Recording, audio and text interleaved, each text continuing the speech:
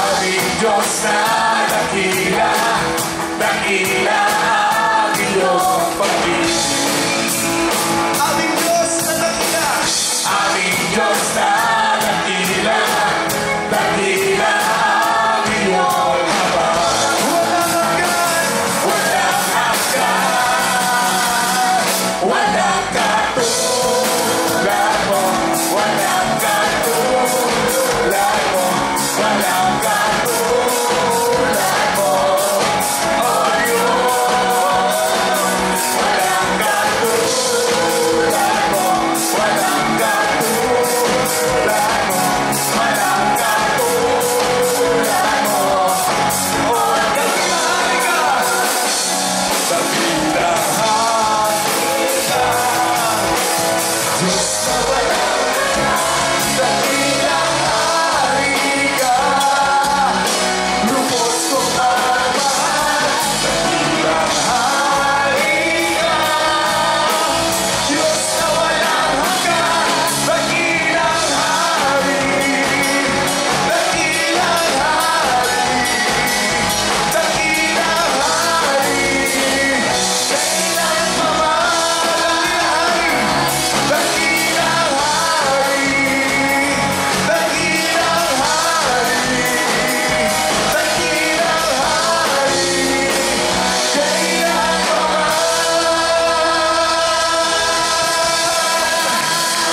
paman, ang Diyos ay dakila, amen. No one is greater than our God. He is far above all principalities and powers. He is amazing God. He is magnificent God. And He is incomparable. Kaya wala pong bagay na hindi kaya ng ating Diyos. Amen! Hallelujah! Ang lahat po nangyayari para sa ating Diyos. Ang lahat ng palakpak, ang lahat ng papuri ay sa Kanya lamang. Because He is amazing God. He is incomparable God.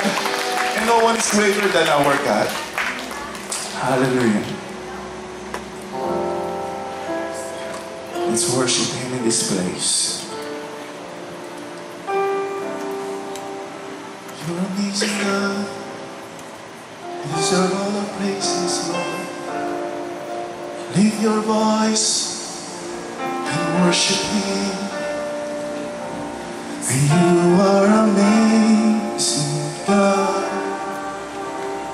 There is none like you. You are amazing God. Your power is so true. You are amazing God. There is none like you.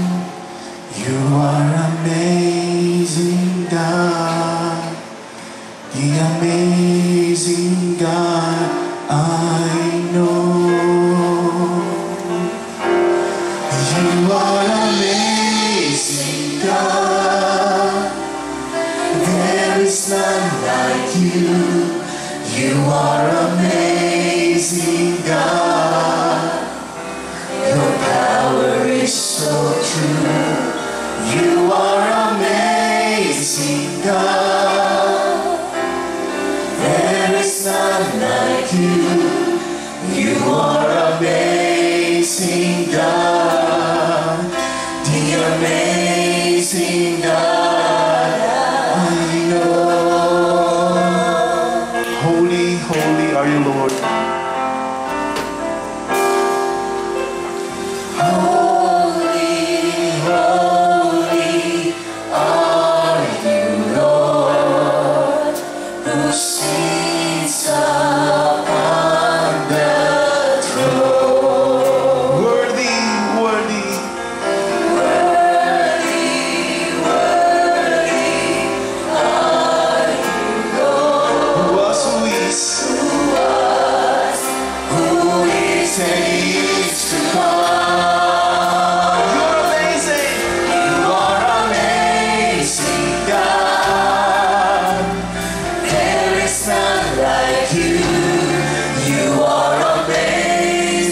God, your power is so true. You are amazing God.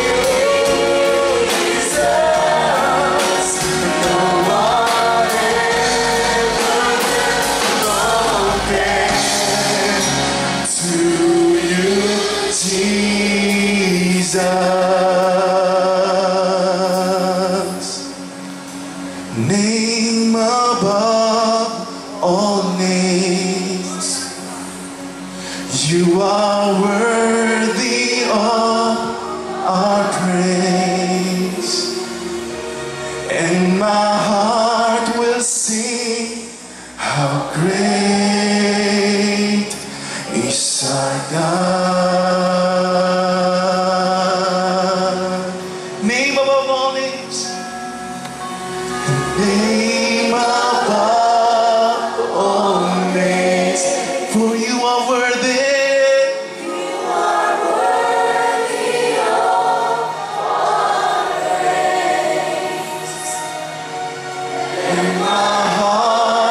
See how great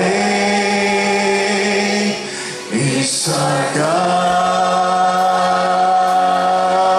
Your name above all names. You are worthy of our praise, and my heart will sing.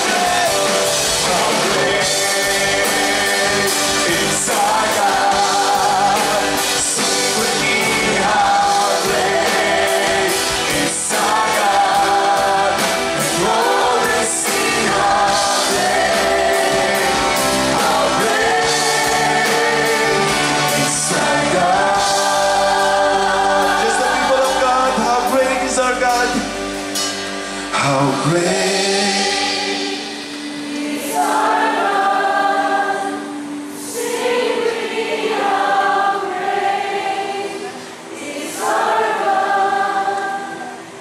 All the sea, how great, how great is our God. Sing it once again with faith to our God. How great is our God. How great is our God. Sing with me, how great is our God. And all will see how great is our God.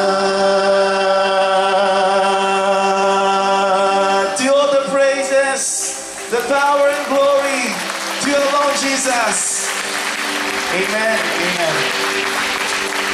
Hallelujah, hallelujah, Lord. Hallelujah, O God. Yes, indeed, O Lord, you are so great, O God. Wala pong pwedeng ikumpara sa kapangyarihan, kadakilaan, at katapatan mo, Panginoon, sa amin. Pinupuri ka namin, Panginoon, sapagkat tunay nga po walang ibang Diyos na dapat maitanghal sa lugar na ito, kundi ang iyong dakilang pangalan.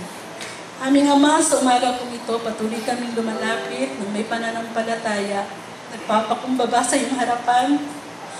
Batid mo ang laman ng aming puso at kaisipan, O Lord. Forgive us, O God, kung may mga nagawa po kaming kasalanan. Nakasugat sa iyong puso, Panginoon. Alam po namin na ang kasalanan ang nagiging hadlang upang malaya po kayong makakilos sa aming mga buhay. Kaya naman po, sa umagang ito, iniling po namin ang kapatawaran sa lahat ng kasalanan ng aming nagawa. Salamat po sa pangako mo na if we confess our sins, O God, you are faithful and just to forgive us and cleanse us, O Lord. Salamat po sa dugo ng iyong anak na si Jesus na siyang nabuhos sa krus ng Kalbaryo upang tubusin kami, Panginoon. upang maging anak mo at maging tagapagmana ng iyong kaharian, O God. Salamat, O Lord, sa umagang ito. Patuloy po namin idinideklara, O God, na ikaw lamang po ang mabibigyan ng kaluwalhatian at karangalan. Hayaan niyo nga po, Panginoon, na sa pagpapahayag na iyong salita sa mensaherong gagamitin mo, Panginoon. Patuloy na itago mo siya sa iyong likuran, O God, at malaya po ang makapangyarihang salita mo lamang ang mayahayag sa aming kalagitnaan, na siyang magbabago po ng aming buhay, na siyang magbibigay sa amin ng pag-asa, na siyang magbibigay sa amin ng katagumpayan, sapagkat ang Diyos namin pinaglilingkuran, ang Diyos namin itinatanghal sa aming kalagitnaan ay buhay at makapangyarihan. Ang Diyos namin nakilala ay tapat. Ang Diyos namin nakilala ay mapagmahal. Ang Diyos namin na pinaglilingkuran ay tunay nga po, Panginoon, na siyang may gawa ng langit at ng lupa.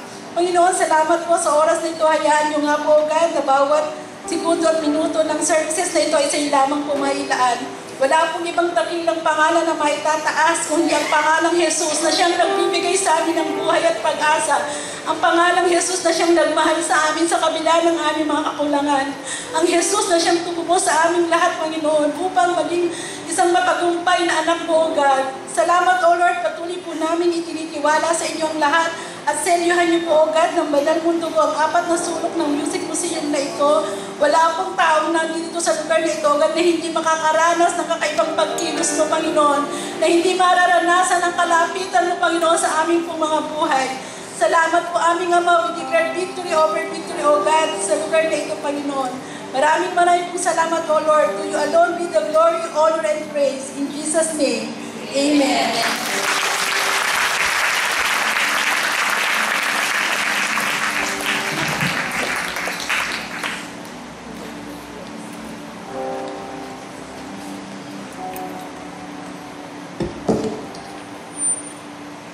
Patuloy po natin purihin ng Diyos.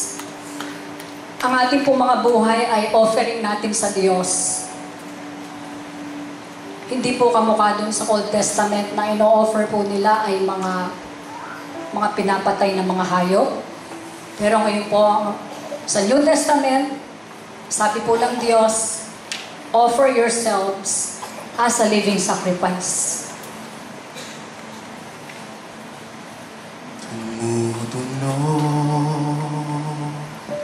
Sumasamo,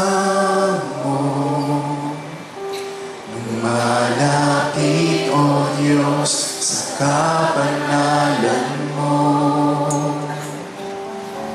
Mikit dalangin sa pagsamo, maging marapat ang buhay ko.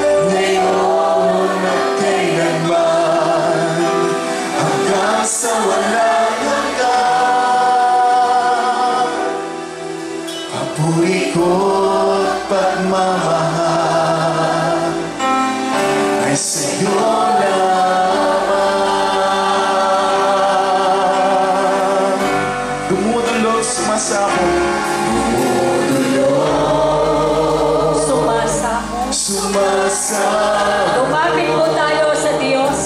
Lumalapit, O Diyos, sa kabanalan mo.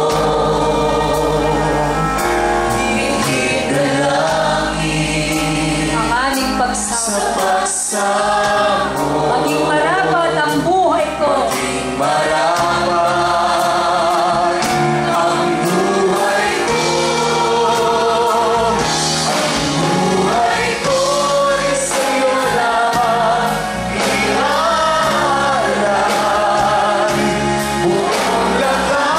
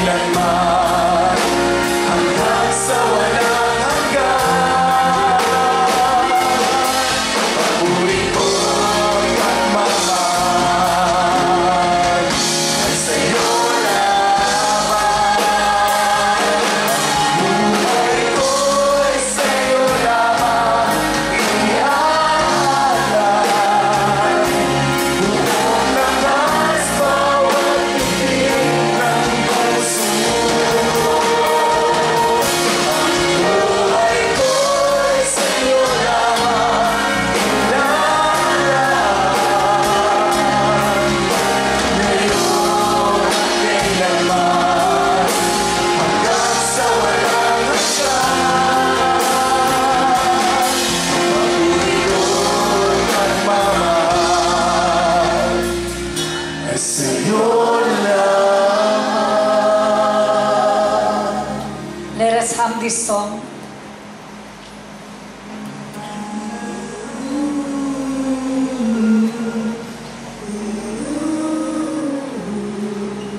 Manalangin po tayo sa Panginoon. Kausapin po natin ang Diyos na lang galing sa ating mga puso.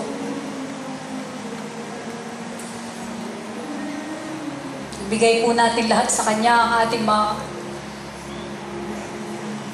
worries, ating mga doubts, ating mga pagod, ating mga takot, ang ating mga pangamba.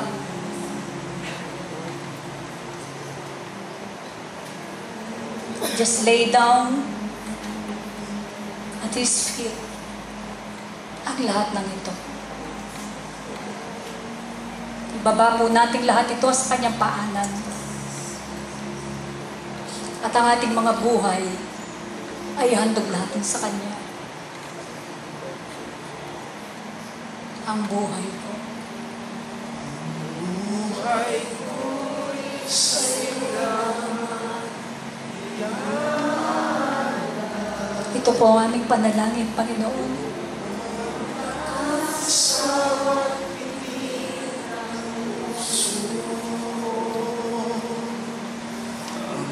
Buhay ko'y sa'yo lamang.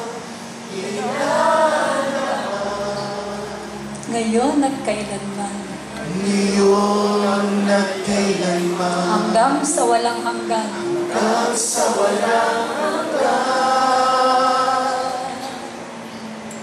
Papuri ko. Pagmamahal. Panginoon, para sa iyo lamang.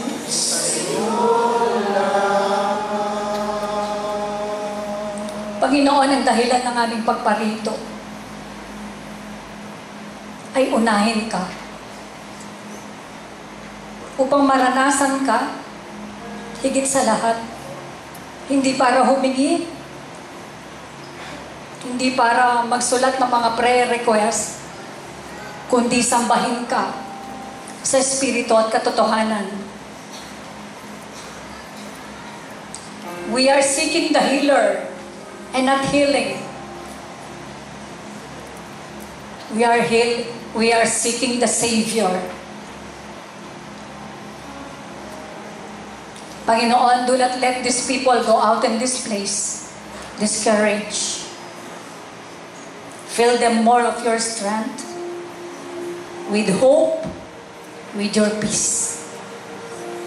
And we believe, ano man ang pagod, ano man ang takot, ano man ang pangamba, ano man ang mga walang kasiguruduhan sa kanila, ang future, aalisin mong lahat ang mga negative thoughts na ito at palitan mo po ng kapayapaan. Saturate this place with your peace. Saturate this place with your healing anointing, even the strength coming from you. Thank you, Lord, for an open heaven. We thank you for these people who seek first your kingdom, even your righteousness. Ngayon pa, itadagdag mo na ang kani-kanilang mga pangangailangan. Salamat, Panginoon. Inalay po namin sa iyo ang aming mga buhay. Hinandog po namin sa iyo ang aming mga buhay. At naniniwala po kaming blessings will follow. Salamat po sa umagang ito. Malaya ka pong kumilos sa buhay ng bawat isa. Panginoon, wala kang lalampasan. By the time that you pass by, Lord, huwag mong kalimutan ang bawat isa. Marami pong salamat. Even now, we promise and we carefully give you back all the glory, praises and thanksgiving. In Jesus' matchless name, amen.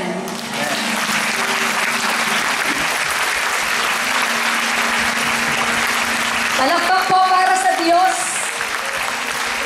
na inaandugan nyo ng inyong mga buhay. na binibigyan ka ng panahon,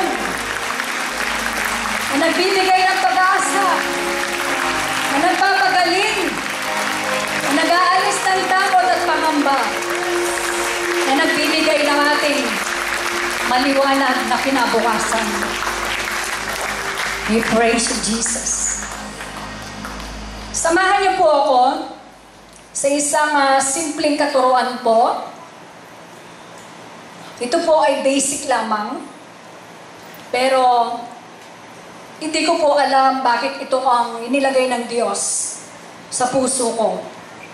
And I was praying, sabi ko, Lord, hindi yung gusto kong ituro, kundi yung gusto mo. Ano bang mga needs ng mga tao? Lalo na kung first service ako naka-assign. And then the Lord led me sa Proverbs chapter 3, 5 and 6. Basahin po natin nang may panalangin. 1, 2, 3. Trust in the Lord with all your heart. Do not depend on your own understanding. Seek His will in all you do, and He will show you His path. Isa pa po. Trust Parinig niyo po ito sa kaluluwa ninyo.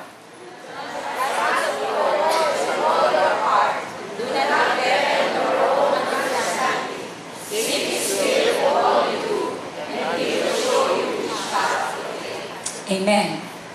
Sige po, makakaupo na po kayo. Marami po salamat sa mga world-class jambiya. Trust in the Lord with all your heart. And do not depend on your own understanding.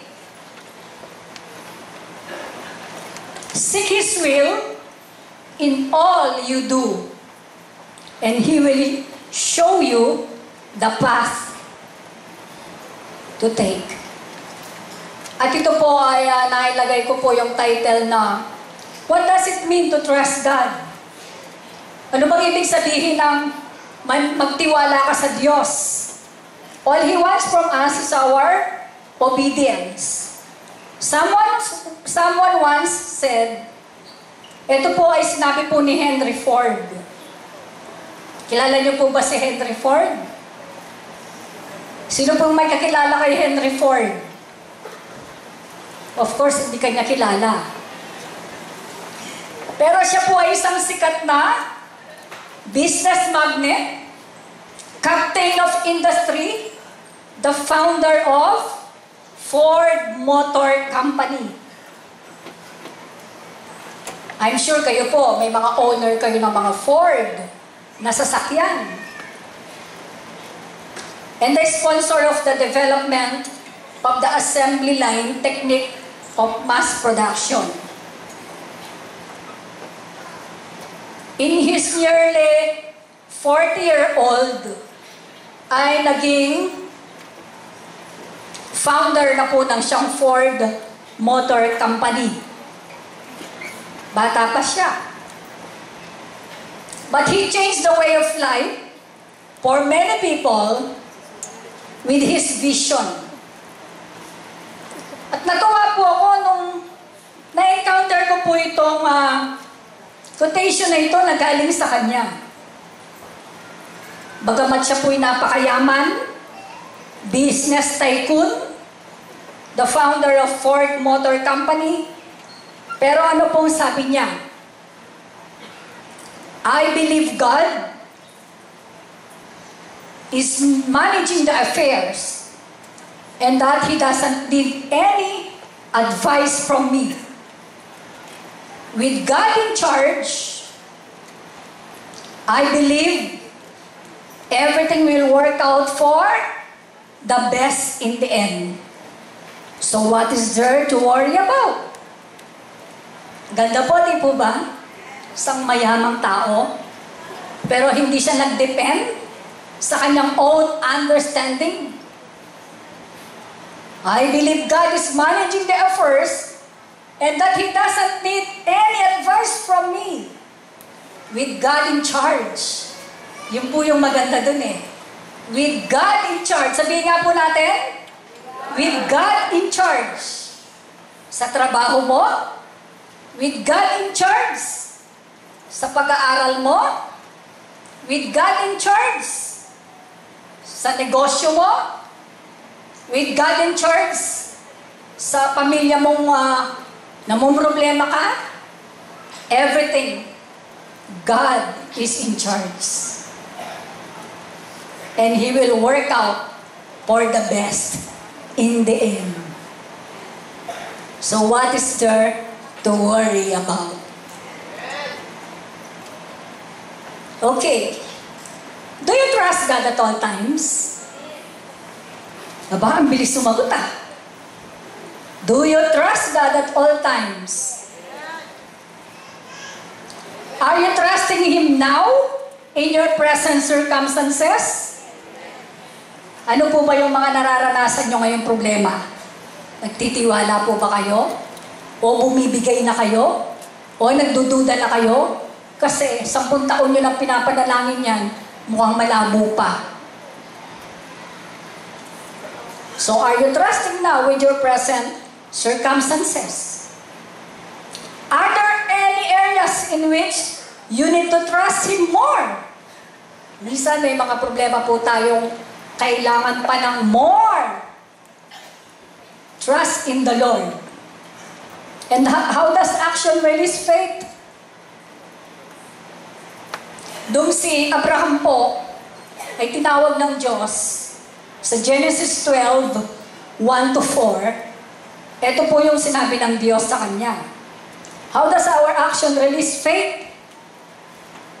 The Lord said to Abram, leave your country, your people, and your father's household. Go to the land I will show you. I will make you into a great nation, and I will bless you. I will make your name great. You will be a blessing. I will bless those who bless you, and whoever curses you, I will curse. And all the people on the earth will be blessed through you. Basahin po natin yung kasunod. So, Abram left as the Lord told him. Mabilis po siyang sumunod. How does our action release faith? Nagtiwala po siya dahil Diyos ang nag-utos sa kanya. Kapag ang Diyos po ba ang nag-utos sa atin, mabilis po ba tayong mag-respond? Minsan, hindi. Marami pang atubili. How does our obedience to the voice of God causes us to be a blessing to the people?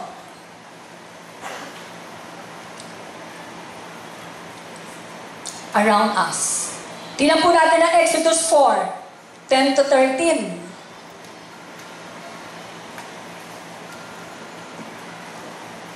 Si Moses.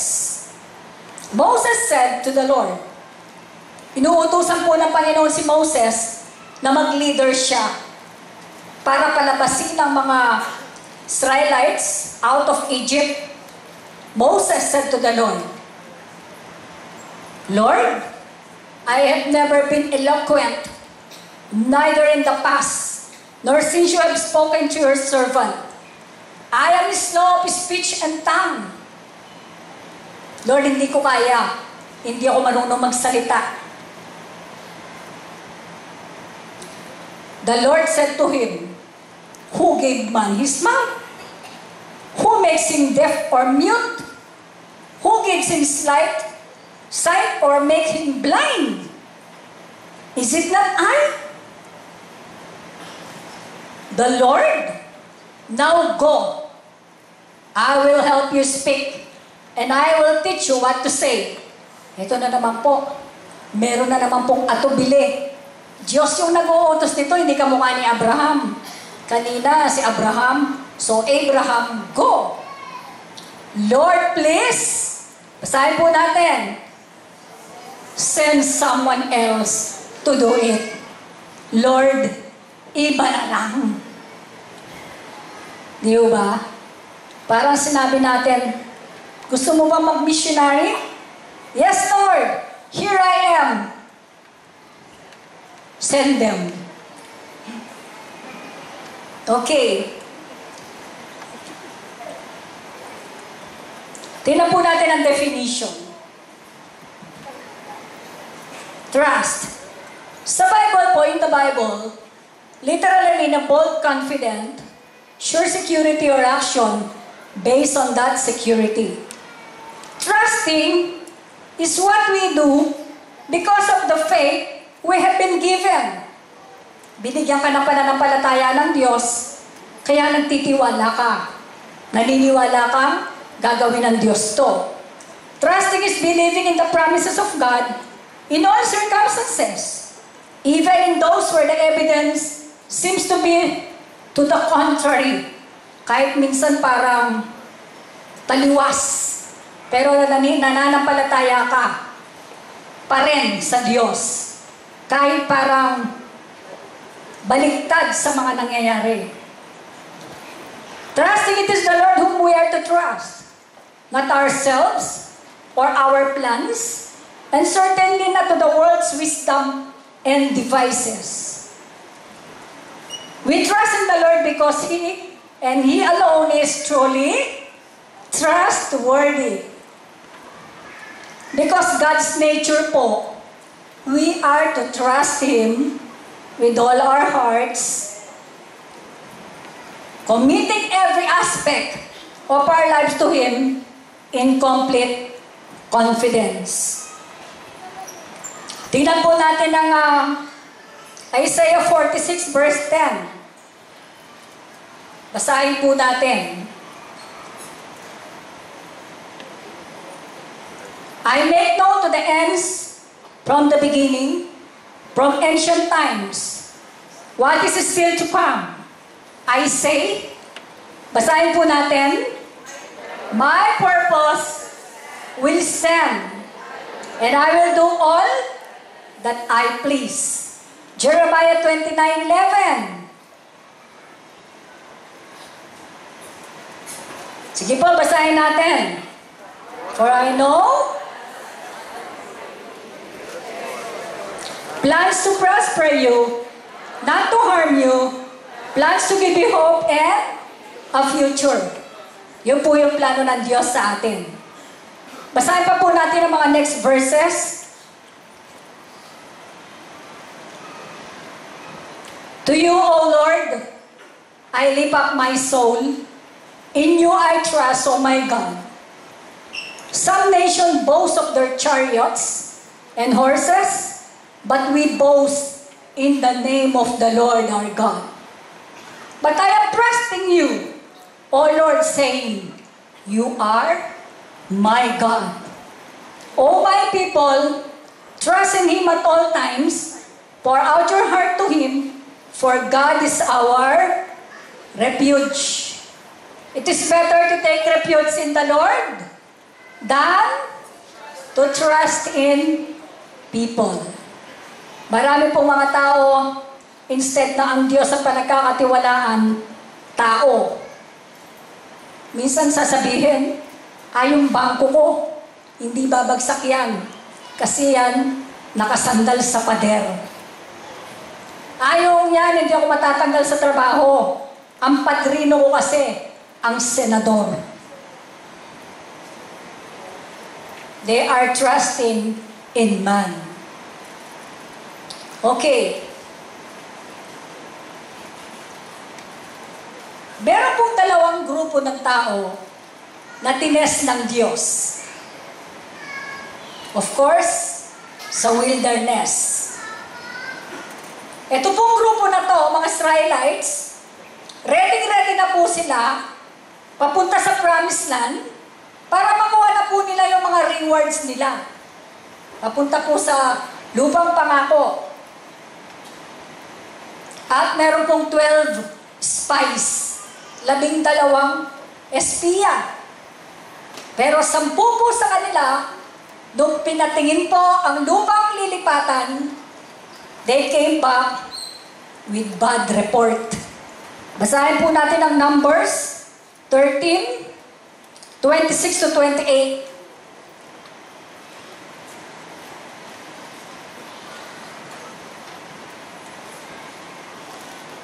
They came back to Moses and Aaron, the whole Israelites community at Kadesh, in the desert of Paran.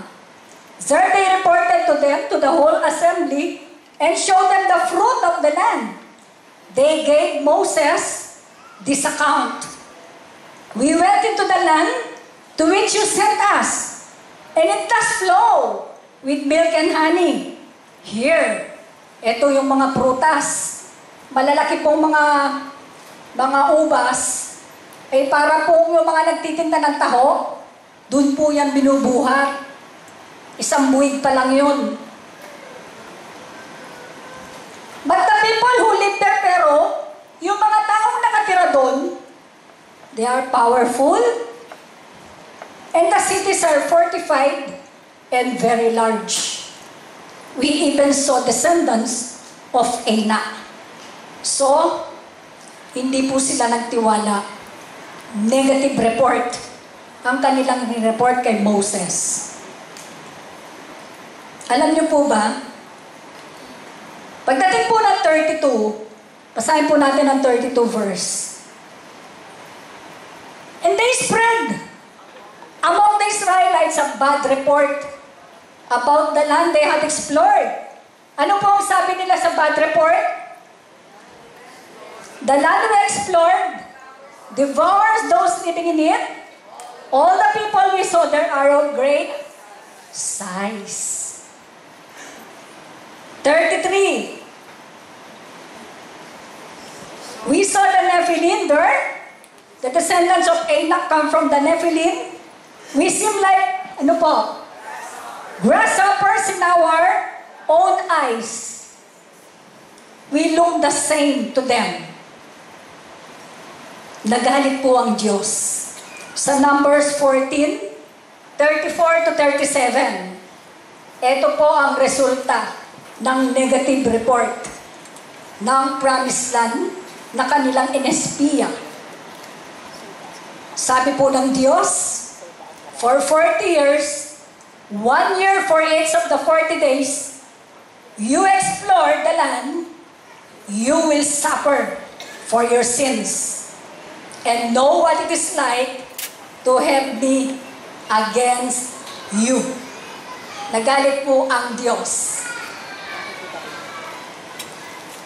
Pagdating po ng 35, I, the Lord, have spoken, and I will surely do these things to the whole wicked community, which has banded together against me.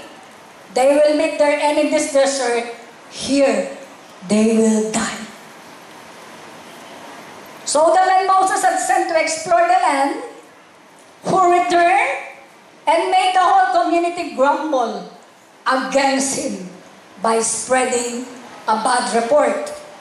Verse 37, this man responsible for spreading the bad report about the land were struck down and died of a plague before the Lord. Another group, a different spirit, Joshua and Caleb. Verse 6, two of the men who had explored the land, Joshua, the son of Nun, and Caleb, the son of Jephunneh, tore their clothing. They said to the people of Israel, basahin po natin kung anong report. Huwag po yung parang bagong gising. Yung pong parang nagkape na.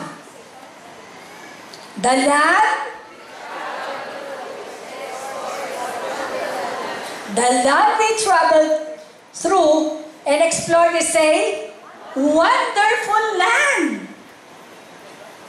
Verse 8, and if the Lord is pleased with us, He will bring us safely into the land and give it to us.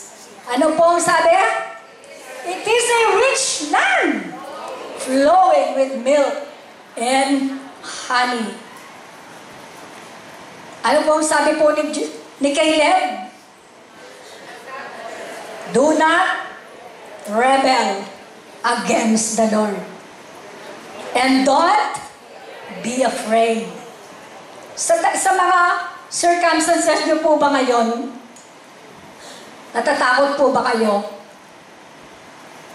Na meron po kayo kung minsan, nagda-doubt kayo, baka hindi ito'y mangyari, baka hindi ito ay mag-pursue, baka walang victory. Katulad pa kaya kayo ng mga espiya o yung mga 12 spies spreading bad reports. Don't be afraid of them.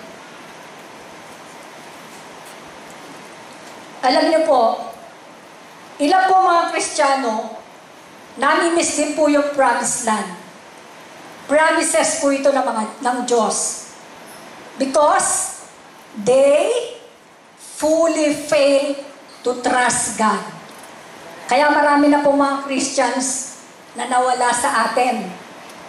Sapagkat kinatagal-tagal ng panahon, hindi nila nakita ang Diyos kumilos sa kanilang mga buhay, nawala sa church, nalaglag, nag-backslide, hanggang nawala. Hindi nakarating sa pangako ng Diyos. Naalala ko po si Tatay Joselito. Marami pong mga pinagalingang Diyos dito sa GIL Greenhills. Pero si Tatay Joselito po, naalala ko lang. Kasi itong si Tatay from Mindoro, siya po'y naglalakad kasamang anak niya kasi ipapatingin po niya yung anak niya dahil nabulag. Dahil daw po pinukpok ng bote ng asawa. So pumunta po siya sa Maynila at meron po siyang call time sa doktor nila ng 2:30 ata. So habang naghihintay po ng time na yon, namasyal dito sa Greenhills. Yung po magama at po yung apo. And then, nakita po nila yung hagdanan na to. Hindi po nila alam na GIL itong lugar na to. Meron po ba tayong picture ni Tatay? Hindi po nila alam na yung hagdanan na pinamamasyalan nila, GIL. Hindi po nila alam na may church dito.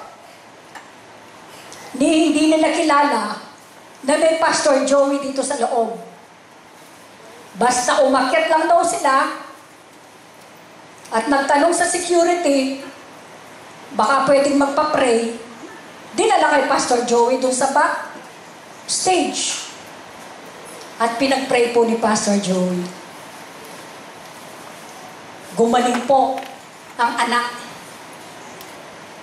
Ang pangako nga po niya, ang sabi nga po niya, ibinenta ko yung 2 kalabaw ko para i-donate ang 2 mata ko sa anak ko. Pero hindi po pinayagan ng Diyos na i-donate yung mata niya doon sa anak niya. Dahil siya po ay isang farmer at pagbulag na siya, sinong titingin doon sa anak niya? Sila lang 2 magkasama sa bahay.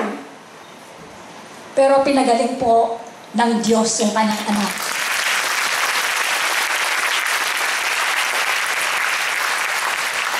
Bumalik kayo, sabi ni Pastor Joey, kung anong sinabi ng doktor, i-report nyo sa akin.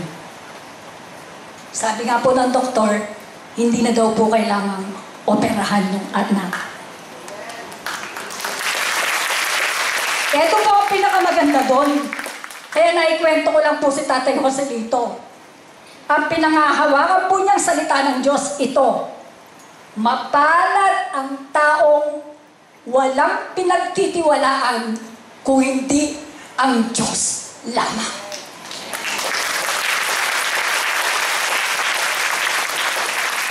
Mapalad ang tao. Mapalad ang taong nagtitiwala sa Diyos. Disobedience to God always brings consequences. Alam po natin yan. Pag tayo po'y nag-disobey sa Diyos, may consequences po yan. But one thing, yung po after na si Joshua at saka po si Caleb, tingnan po natin yung Numbers 14, 6-9. I'm sorry. Numbers 14, verse 24. But because my servant Caleb has a different spirit and follows me wholeheartedly, I will bring him into the land he went to, and his descendants, kasama ang kanyang mga descendants, will inherit it. Verse 30. Not one of you will enter the land I swore with uplifted hand to make your home, except Caleb, the son of Jephunneh, and Joshua, the son of Nun. Sila lang ang dalawang nakapasok sa promised land. Sabi po ni Ralph Mahoney, I saw that Brother Eddie was called to be a leader in this nation. He was to be a prophetic voice of warning, correction, and instruction for his nation. His honesty, humility, and commitment.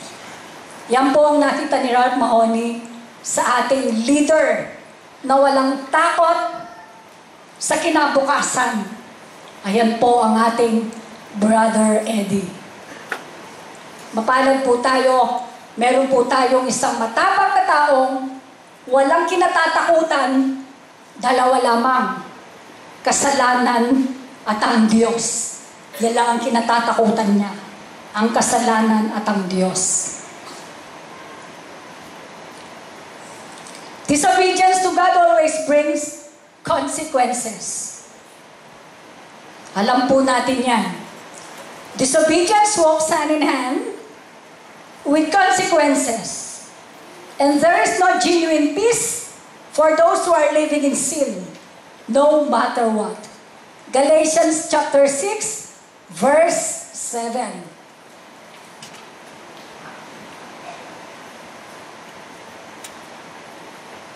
Sige po, basahin po natin. Ang Galatians 6:7.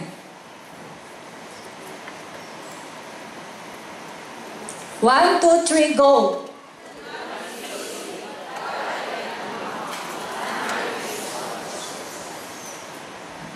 Parang malungkot po kayo.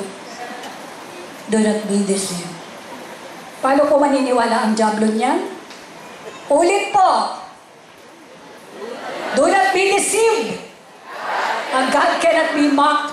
A man reaps what he sows. Meron po isang kwento sa Bible.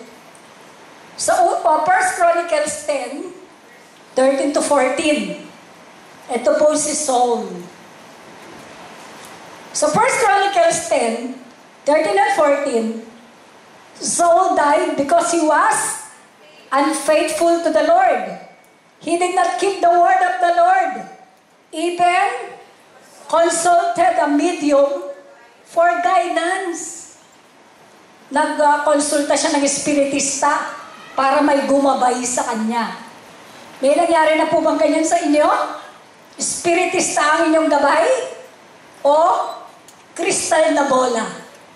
O si Manang dun sa Quiapo? Ano bang kapalaran ko ngayon, Manang? Ikaw ay magsasaing. Bibili ng bigas. Pagsaing mo niyan, kakain ka. He did not inquire of the Lord. Ang in-inquire niya, horoscope. Siguro. Ano ba kaya ang kapalaran ko ngayon? Ano ka ba? Capricorn. Ano ba yun? Capricorn. Ikaw. Pisces. Naku, compatible tayo. Kaya pala magkaaway tayo. Leo ka pala. Ganun po ba? So the Lord put him to death and turned the kingdom over to David, son of Jesse. Hindi po siya nagtiwala sa Diyos. Alam niyo po, naalala ko, meron na po nagpa-pray kay Pastor Joey rito. Pero matagal na po yun, mga 3 years ago. Siguro po hindi na niya maalala ni Pastor. May breast cancer po siya. Babaeng 34 years old. Sabi po sa akin ni Pastor Joey, gagaling yun. Nararamdaman ko sa puso ko. One time yung nagdala sa kanya, kasi first time po niya magpa-pray eh. Di nga niya alam ang Christian life. Binuntahan ko po sa bahay yung nag-invite. Kasi birthday daw po nung nagpa-pray. So, nag-Bible study po ako doon. And then one time, kinumusta ko po siya. Ate, kumusta na po yung dinala niyo rito? Naku, patay na. Bakit po? Pagkatapos pumunta diyan, nagpa-albularyo pa. Aba, hindi nagtiwala sa Diyos. Kamukha ni Saul, nagtiwala pa sa espiritista. Jealous ang Diyos. Kung sa Diyos ka magtitiwala, sa Diyos lang. Kung ang Diyos ang Diyos mo, sa Diyos ka lang. Kung si Baal ang Diyos mo, edi kay Baal ka. Di po ba? So, nagalit ang Diyos. Failure to trust and seek guidance from the Lord inevitably leads to catastrophe. Catastrophe po yan. Nangyari na rin po yan kay Solomon. 1 Kings chapter 3 verse 3. Tingnan po natin. Solomon showed his love for the Lord by walking according to the statute of his father David, except he offered sacrifices and burned incense on the high places. He showed his love for the Lord. But pagdating po ng 1 Kings 11:1-6, ito na po yung nangyari sa buhay niya. King Solomon, however, loved many foreign wives. Besides, Pharaoh's daughter, Moabites, Ammonites, Edomites, Sidonians, and Hittites. Verse 2, they were from the nation about which the Lord had told the Israelites, you must not intermarry with them, because they will surely turn your hearts after their gods. Nevertheless, Solomon held fast to them in love. Verse 3, he had 700 wives, royal birth, and 300 concubines, and his wives led him astray. 4, as Solomon grew old, kung kailan siya tumanda, his wives turned his heart after God's. And his heart was not fully devoted to the Lord, as the heart of David, his father, had been.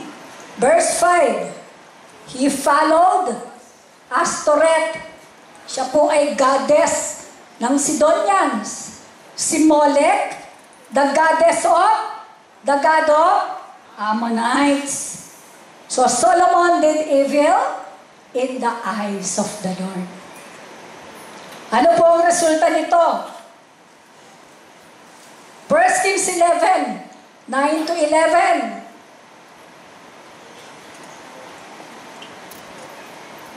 The Lord became angry with Solomon because his heart had turned away from the Lord, the God of Israel, who appeared to him twice. Nag-warning na po ang Diyos sa kanya 2 beses. Verse 11. 1 Kings 11:11 po. So the Lord said to Solomon, since this is your attitude, you have not kept my covenant and my decrees, which I commanded you, I will most certainly tear the kingdom away from you and give it to one of your subordinates. Nawala ang kanyang trabaho bilang isang lingkod ng Diyos. Failure to trust and seek guidance from the Lord. Next po. Inevitably leads to catastrophe, and our disobedience to God significantly affect our ability to witness to others about Christ. Makaka-apekto po yung ating patotoo sa ibang tao. Disobedience is disrespectful to God. Sin is an act that dishonors God. Why? We simply do what we do regardless of what the Word says. Our sinful attitudes literally quench the Holy Spirit. Bear in mind, whenever God is dishonored, someone else receives the honor, and that is Satan. Siyempre, siya yung na-honor kasi gumagawa ka ng kasalanan. What does it mean to trust God? Ano bang ibig sabihin na magtiwala ka sa Diyos? Una po, do not depend on your own understanding. Huwag kang magtiwala sa sarili mong karunungan. Rest in God's understanding. Kaya nga po merong awit, find rest, my soul, in Christ alone. Know His power in quietness and trust. Do not depend on your own understanding. Next, bring your decision to God in prayer. Proverbs 3 verse 6. In all your ways, acknowledge Him, and He will make your paths straight. Pag meron po tayong mga importanteng mga decision sa buhay, sometimes we cannot trust anyone. Sometimes not even God. Nawawalan ka na ng pag-asa. We should not trust our own ideas. At huwag po nating maliitin ang Diyos. Sabihin mo nga po sa katabi mo, gumising ka na. Na. Sabihin mo po sa katabi mo, huwag mong mamaliitin ang Diyos mo. Huwag mong mamaliitin ang Diyos natin. We must trust God completely in every choice we make. Ano po ang sabi po ng Isaiah 55:8 and 9? For my thoughts are not your thoughts, neither are your ways my ways, declares the Lord. As the heavens are higher than the earth, so are my ways higher than your ways, and my thoughts than your thoughts. Iba po yung isip ng Diyos, iba po yung isip natin. Kaya ang Diyos po, mas the best ang plano niya sa iyo. Meron siyang magandang plano sa iyo, hindi yung sarili mong plano. Next, resist temptation. Focus on the things that pleases Him. 2 Timothy 2:22. Flee the evil desires of youth and pursue righteousness, faith, love, and peace, along with those who call on the Lord out of your heart. Tingnan po natin na naging buhay po ni Joseph. Nagtiwala po ba siya sa kanyang puso? Sinunod po ba niya ang kanyang own understanding o ang flesh? Genesis chapter 39, verse 7. After a while, his master's wife took notice of Joseph and said, "Come to bed with me." Verse 8, but he refused. Aba, mga lalaki ngayon, bakit hindi mo papatulan? Manok na nga lumalapit sa palay. Sorry. Wow, nakikinig kayo ha. Mga doon lang yung mga nakikinig. Thank you. Di po ba? Yan ang mga katwiran ng mga lalaki ngayon.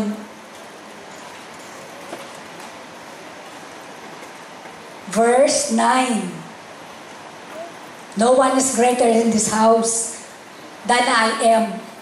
My master has withheld nothing from me except you. Because you are his wife, sabay-sabay po nating sabihin, ito na sinabi niya.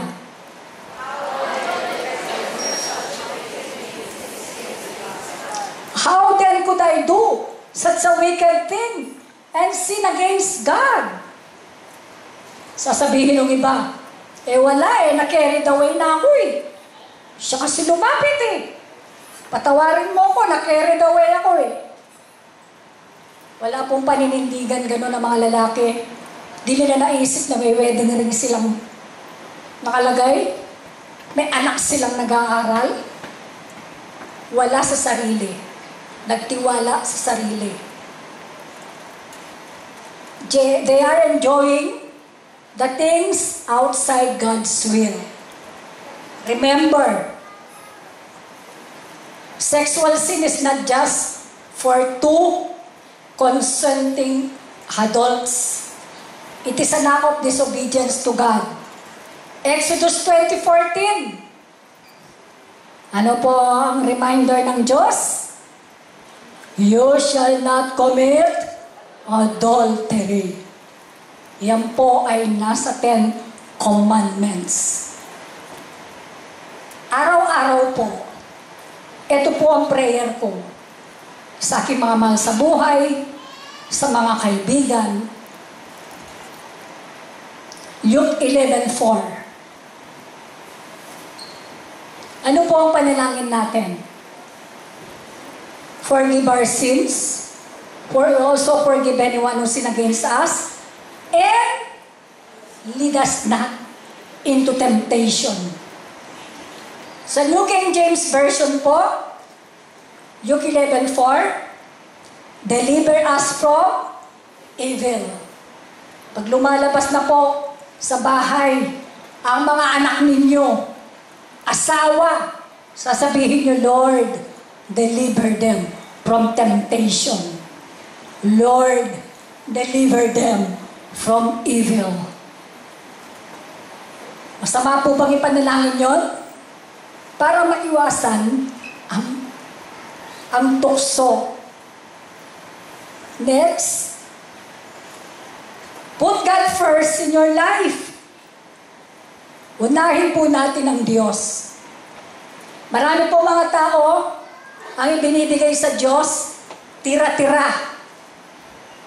Tirang pera, tirang oras, tirang palakasan. Alam naman po natin, kapag ang Diyos ang inuna mo sa iyong buhay, lahat ng blessings papasok. pumasok sa iyong tahanan. Malungkot po yata kayo. Kapag inuna niyo po ang Diyos sa pagbibigay ng ikapo, sa paglilingkod, sa inyong lakas, naniniwala ko, God is not unjust to forget your labor of love. Itong oras na inupo nyo rito, aba, naligo lang kayo kanina, magkalamig-lamig. Na-traffic pa yung iba. Hinanda pa ang kanilang mga resources. Nagbihis. Baka pinlansya na yung damit nung Lunes pa. Nakita po ng Diyos yun.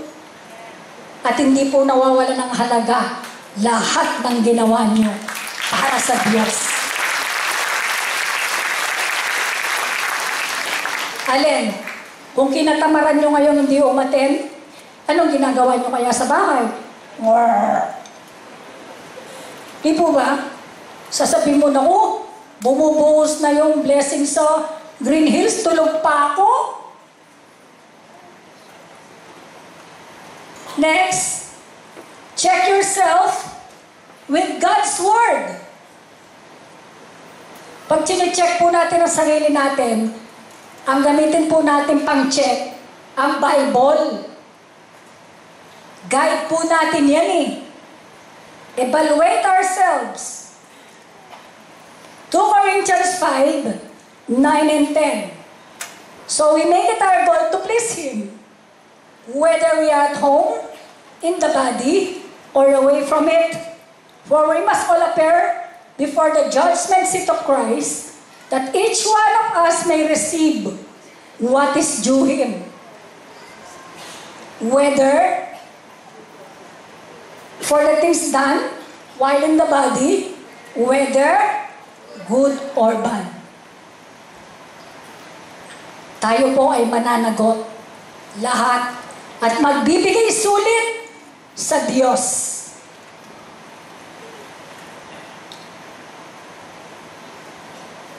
The Word of God. Ayan po ang ating sukatan.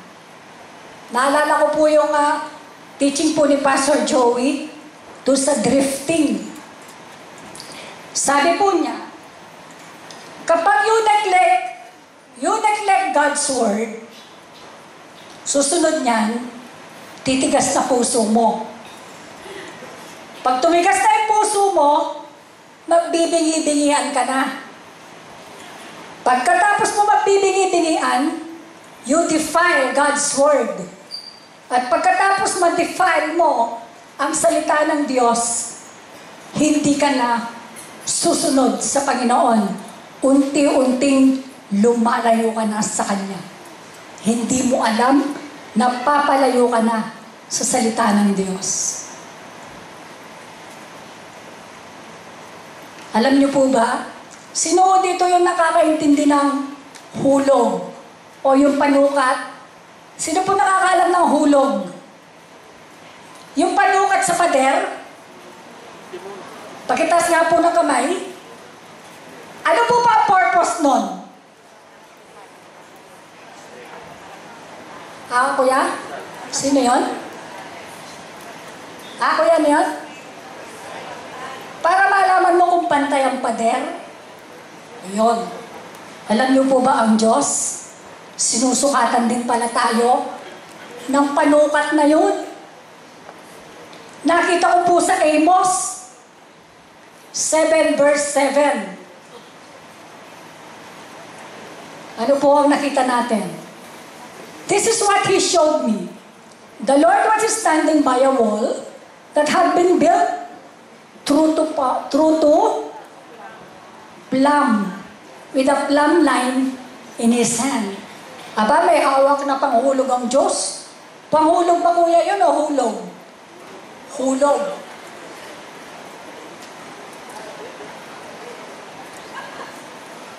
Sabi po niya sa Tagalog,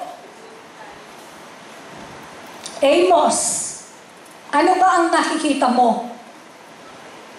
Batay sa aking pagsukat, sabi po ng Diyos,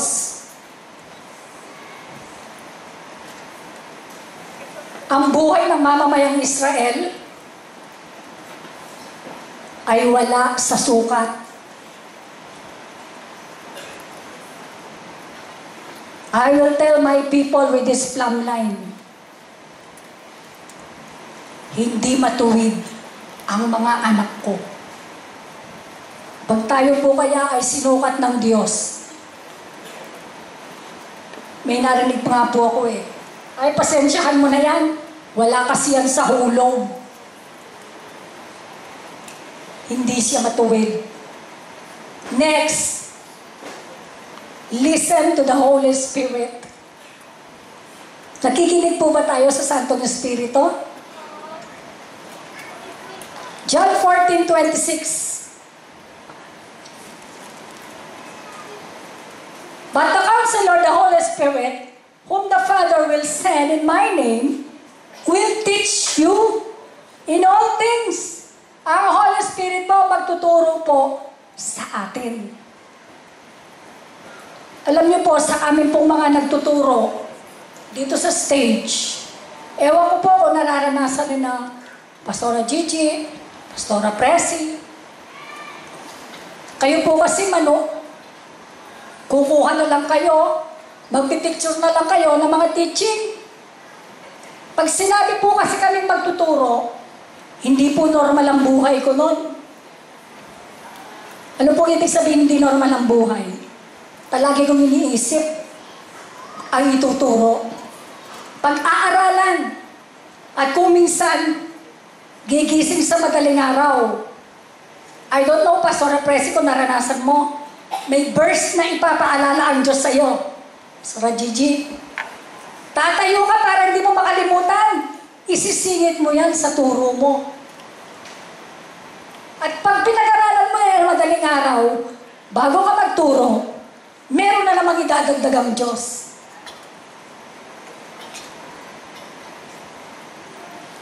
He will teach you in all things, and He will remind you of everything I have said to you. Listen to the Holy Spirit. Ano po ang sabi po ng Job 6, verse 24? Basahin po natin ang sabay-sabay.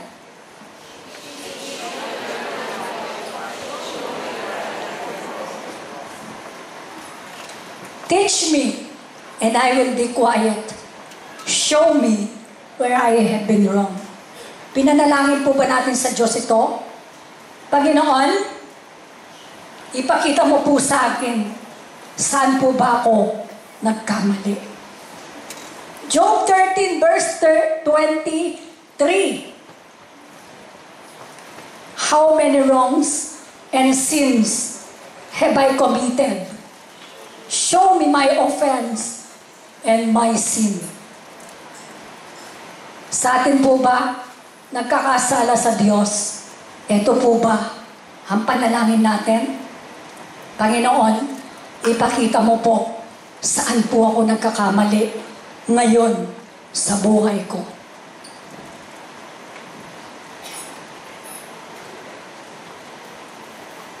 Alam niyo po ba ang Diyos? Kinigising tayo tuwing umaga. Isaiah 50 verse 4.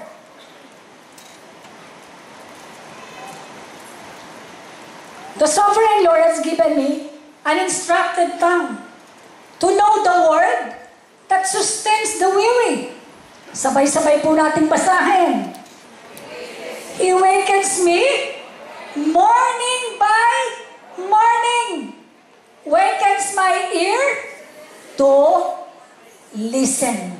Sabihin nga po natin, to listen like one being taught. Okay. Ano po ba yung turo ni Pastor Joey last Sunday? Ano po? Nakinig. Good listening. Di po ba? Sabi po ni Pastor, there are different types of listeners. Yun daw pong passive.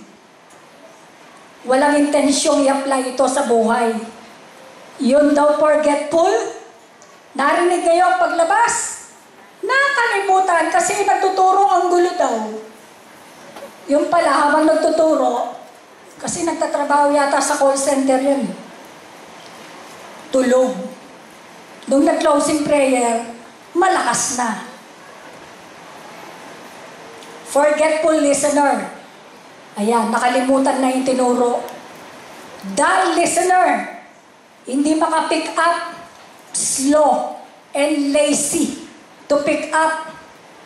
At yung itchy ears, kung gusto lamang nila, ang ituturo, yun lang ang papakinggan nila. But, ano po yung last? The purposeful listener. May intention siyang sumunod para i-bless siya ng Diyos. Nasaan po kayo doon? Next, rest in God's love.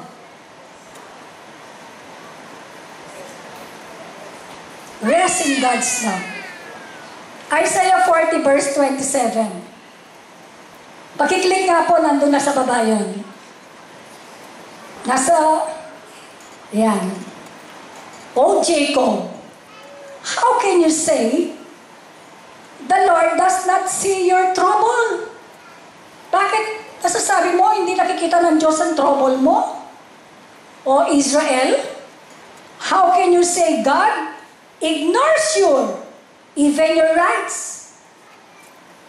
Ano po ang sabi ni Cory Ten Boom? Basahin po natin.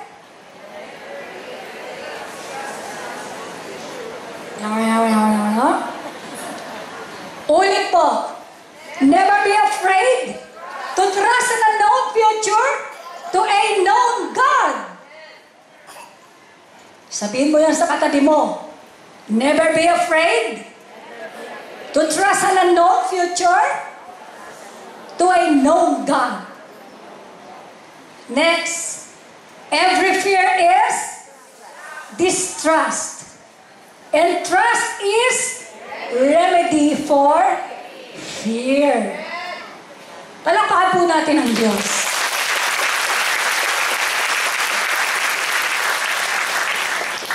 Alam niyo po, hindi niyo pa alam talaga. Yung po bang incident sa Las Vegas, bawal na bawal po doon na mag-share ng Word of God. Kaya mga tao takot. I was talking to my friend na nakatira po sa Las Vegas. Ito po ang sabi niya sa akin. Before the tragedy, sabi niya sa akin, ban lahat ang mamigal na mga evangelical tracts doon. Pero, hindi ba na mag-distribute ng prostitute leaflets sa Las Vegas? Ang ban doon, mamigay ng gospel tracts. Pero pagdating ng prostitute leaflets, pwedeng mamigay. Tanggal ang mga nagtatrabaho sa Las Vegas pag mag-share ng gospel. At dahil po nangyari yung tragedy na yon, evangelists are preaching the word of God on the streets. Ministers share the word of God in downtown.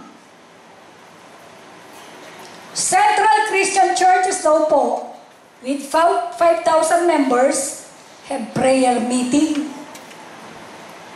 Nabuhay ang salita ng Diyos.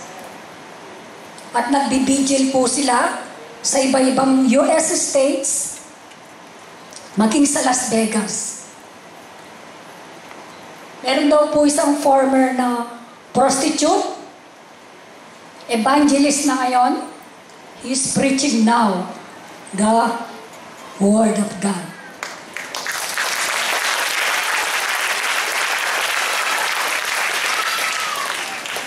What are the blessings of trusting in God?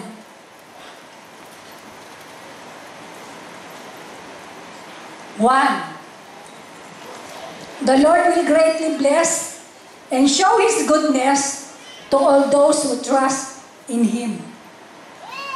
Psalm 34, 8 to 10.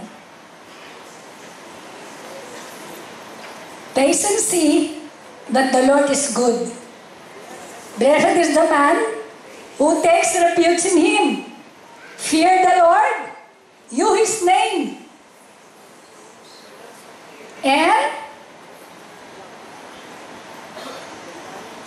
for those who fear Him, ano po? They lack nothing.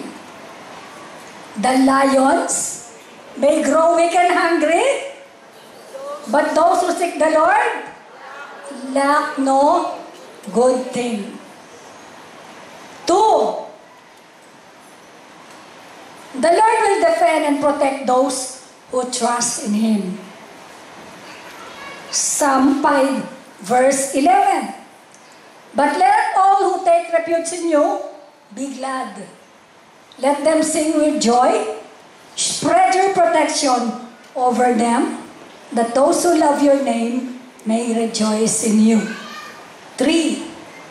When you trust in the Lord, He will deliver you from your enemies. Number 4, 5, 6, and 7. Trust in the Lord, and in His presence, you will find freedom, free from fear, and perfect peace. The Lord will answer the prayer of those who trust in Him. The Lord redeems the life of those who trust in Him. The Lord will never leave nor forsake those who trust in Him. Ano po ang sabi ng Daniel 11:32? Ito po yung ating anniversary theme. Sabay-sabay po natin basahin.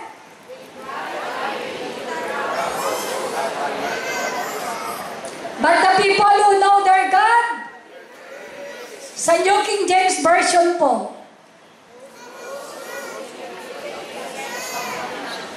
but the people who know their God shall be strong and carry out great exploits.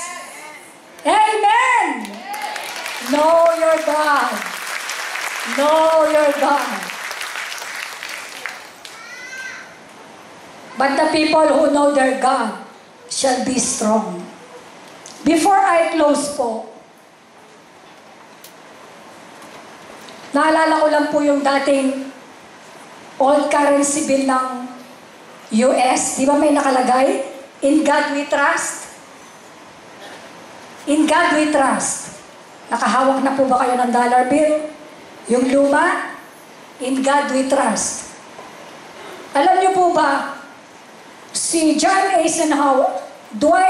Eisenhower, 1956 daw po, pinirmahan niya para in God we trust maging national motto ng United States. Imagine, national motto ng United States, in God we trust. But in 2004, marami na po mga atheists, and because of the religious groups, pinatanggal yun. They don't believe in God. They don't want to trust God. I will end up in this story before I go to conclusion. Si J.C. Penney po, meron po siyang meat store. Siya po isang negosyante sa Longmont, Colorado. Hindi nagtagal, bumagsak po ang business niya. Nalugi siya. Ano daw ang dahilan? Tinanggihan daw po niya ang kanyang chef na nagsuggest, boss, kung gusto mong kumita, dagdagan mo ng alak ang tindahan mo. Magtinda ka ng sigarilyo. Kung gusto mong kumita ng libo-libo. Alam niyo po ang sagot ni JCPenney? Oo, nalugi ako. Bumagsak ang negosyo ko. Subalit, kailanman hindi ako nakipagkompromiso sa aking Diyos.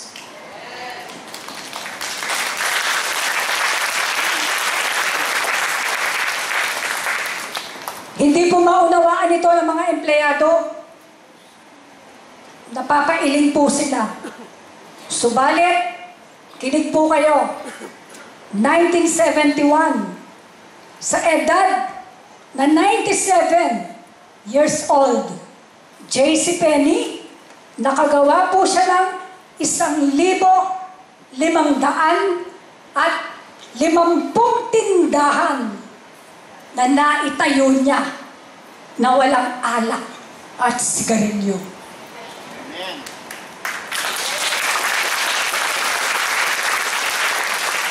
Dahil hindi siya natinag ang kanyang prinsipyo. Do not trust your unknown future to a known God. Trust in the Lord with all your heart and lean not on your own, and the Lord will direct your path. Mapalad ang taong walang pinagtitiwalaan kundi ang Diyos lamang.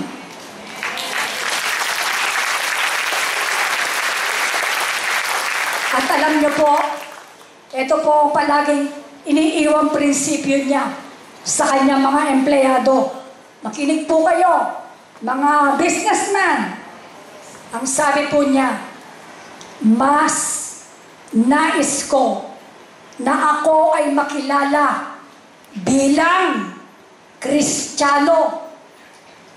Ayokong makilala nila ako bilang negosyante o mangangalakal. Napakagaling po niya. For the glory of God.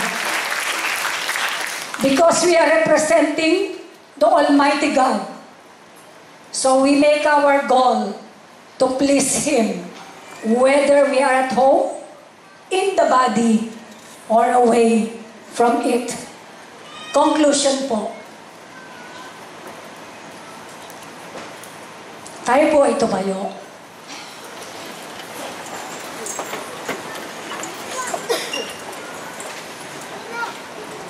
God's word must be received, must believed, obeyed as the final authority in all things pertaining to life and godliness. The Bible can only be understood when we have the right relationship to the Holy Spirit. It is He, the Holy Spirit, who opens our minds to understand its meaning and given us the inward witness of its authority. Sabihin po natin sabay-sabay, resolve to trust in the Lord.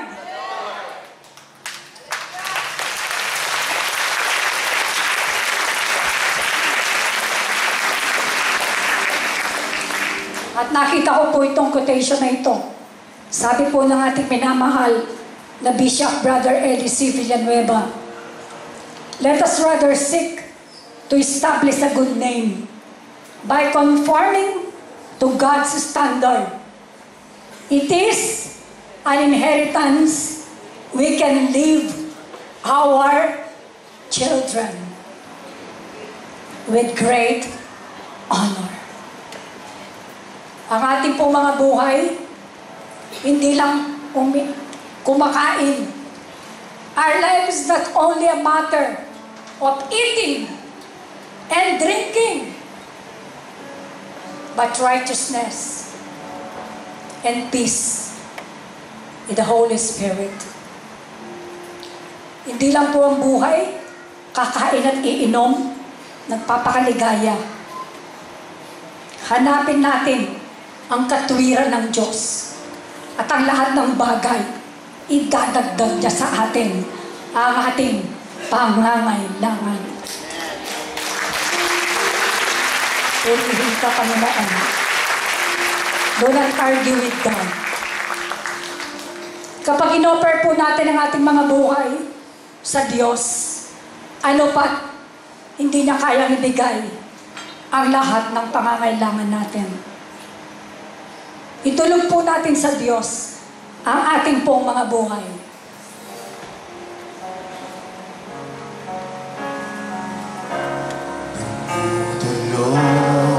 Make this as a personal prayer. Sumasamo,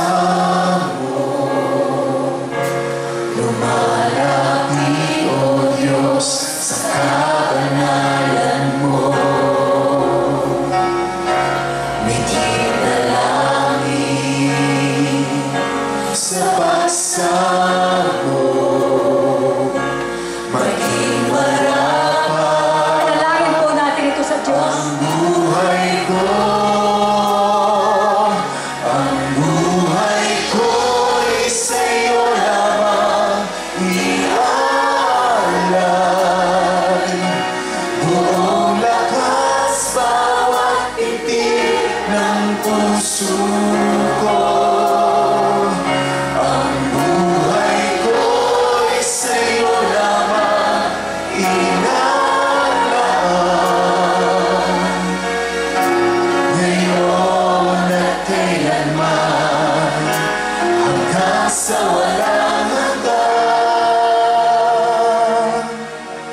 papuri ko at pagmamahal ay sa'yo lamang. Ang buhay ko ay sa'yo lamang ialay. Tingin po natin ito sa Diyos. Lakas bawat pitik ng puso ko. Ang buhay ko ay sa'yo lamang ilalarawan. Ngayon at kailanman, hanggang sa walang hanggan, papuri ko at pagmamahal ay sa'yo lang. Panginoon, habang hinihimig po ang awit na ito,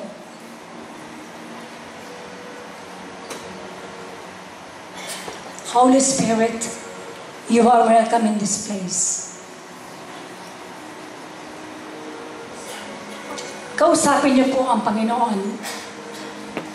Panginoon, show me kung saan po ako nagkamali sa buhay ko. Pakita mo po sa akin kung saan ako nagkulang sa inyo. Ako po ba, Panginoon, ay tama sa hulog?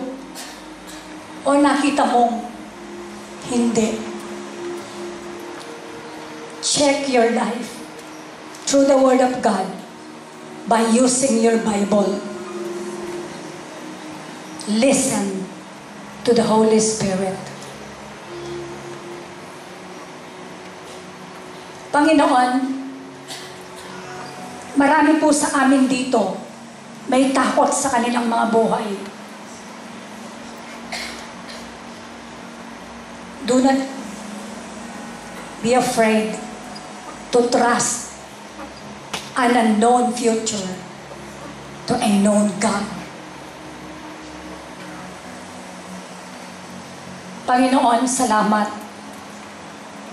Narito po ang inyong mga anak, nagtitiwala sa inyo, sa kanilang negosyo, sa kanilang mga member sa pamilya, ang mga bawat desisyon na kanilang gagawin. Ang pag-iingat mo sa aming pamilya. Alisin mo po ang takot. Maaaring yung iba nagdodobling isip, Lord, baka pag sinabi ko to, may masaktan. Pero dapat lang, Lord.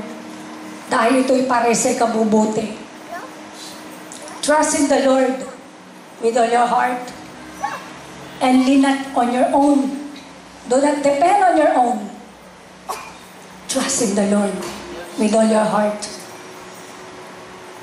Itulog po natin sa Diyos ang lahat ng ating takot, ang ating pangamba, at naniniwala akong mapalad ang taong walang inaasahan kundi ang Diyos lamang.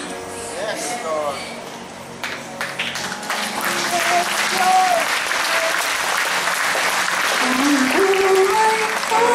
Sa'yo lamang inaalay. Salamat, Panginoon. Ang lakas Sa kapayapaan na binibigay mo sa amin ngayon. Lubos po kami nagtitiwala na gagawa ka ng himala sa buhay namin.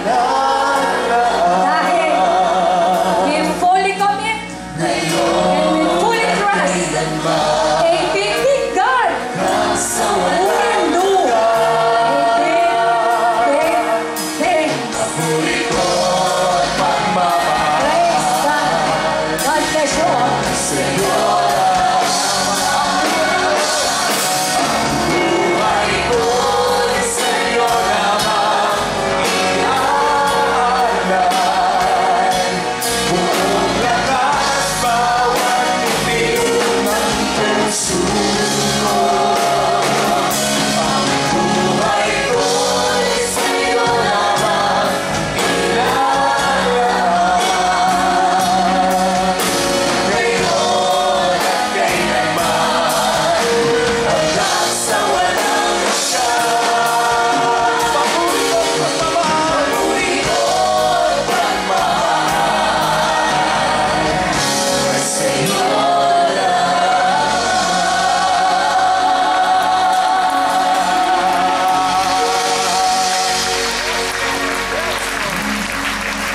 Tunay nga ang Diyos ay sumasa ating pag tayo nagtitiwala